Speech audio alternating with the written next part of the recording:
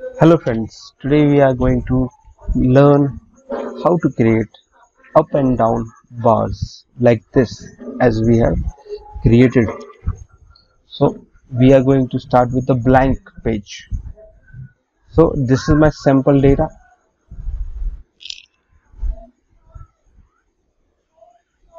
and let's create.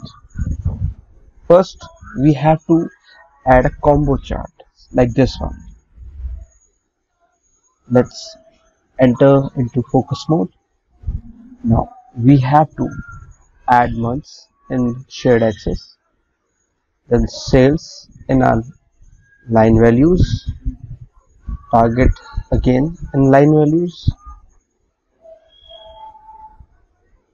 So as you can see, the order of the months are not correct. So what we have to do is to do sort by column.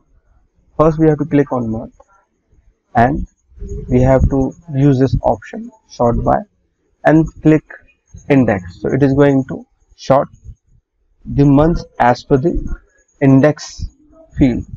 So now we have to select ascending and now see it is still showing that it's not in the correct order.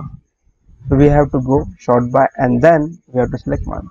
So now we have the correct order or the sequence of month. Now in order to add bars we have to perform a DAX calculation, a very simple DAX calculation that is only going to show us the up and down bars. For that purpose we are going to add DAX measures.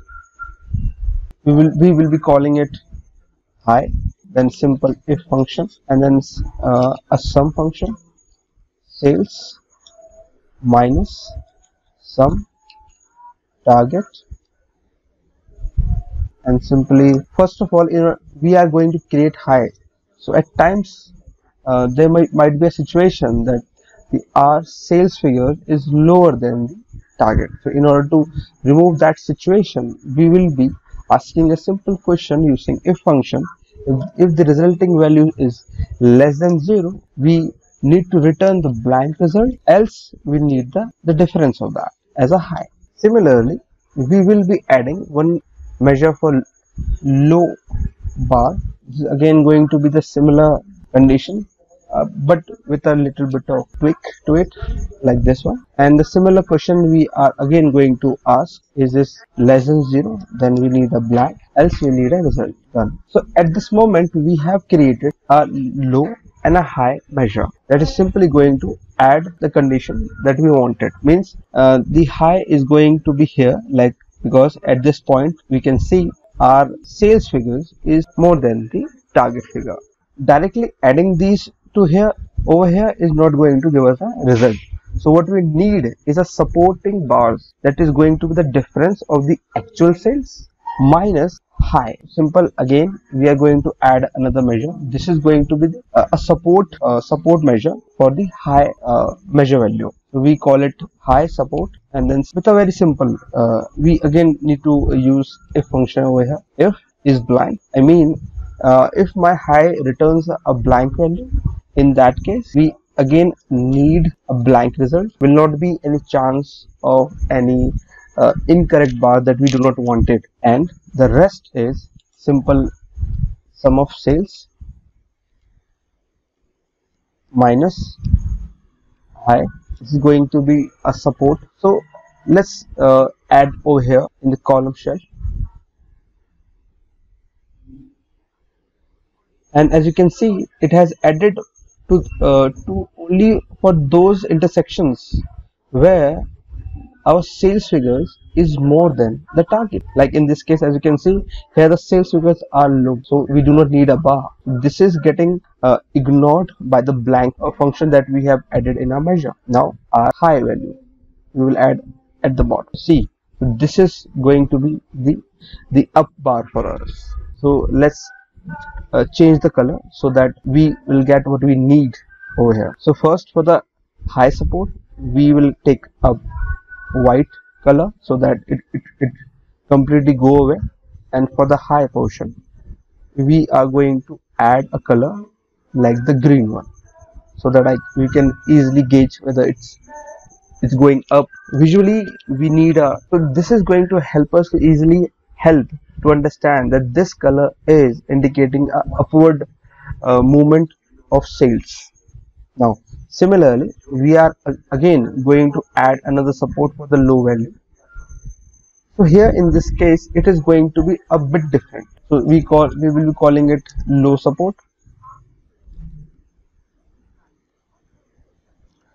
Again, if condition will be we have to use over here again simple is blank function, then in this case low, then we need a blank if low returns a blank, else here we will not be subtracting any value from sales, so we simply need a sales sum of sales over here.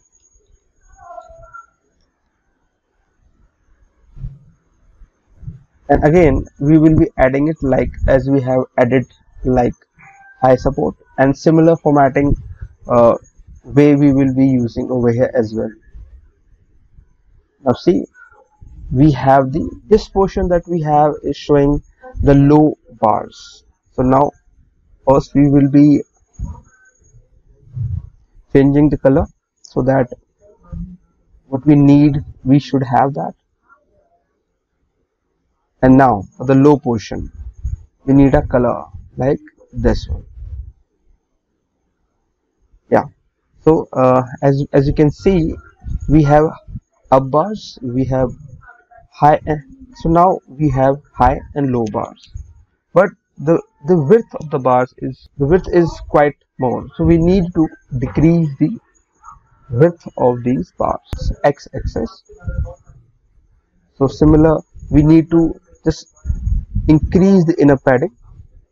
This is going to show the error, the high and low bar that we need.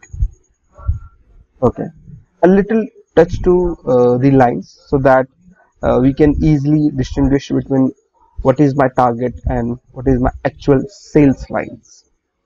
We'll be going to shapes, and then we will first enable this show marker, and then in the customize we will select first the target, and then in the line style we add the dotted lines. This gives me the idea that this is my target line, and for the actual sales figure we will be adding a blue line. So this is the simple high and low bars in your line chart. So now there is still a problem with the legend part. So the workaround for this is to rename this field and enter a dot over here, and do not change the position of these fields, else it is going to give you an incorrect visual that you do not need at all. So this is what we need, and this is what we wanted to achieve as a result. Thank you for stopping by. Have a nice day ahead.